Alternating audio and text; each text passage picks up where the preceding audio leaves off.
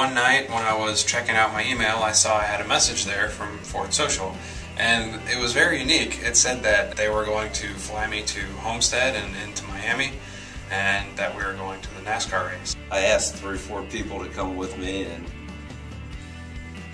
nobody could get off work, and then my brother called me back and he said he could get off work, and we have had nothing but fun. It has just been awesome. They've been great, showing us a great time down here, just more than anybody could have ever expected. I mean, police escorts to and from the track. It's just been awesome.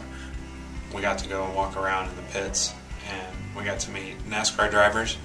Met Trevor Bayne. Yeah, Trevor Bayne. That was really cool. He was a very cool, down-to-earth guy.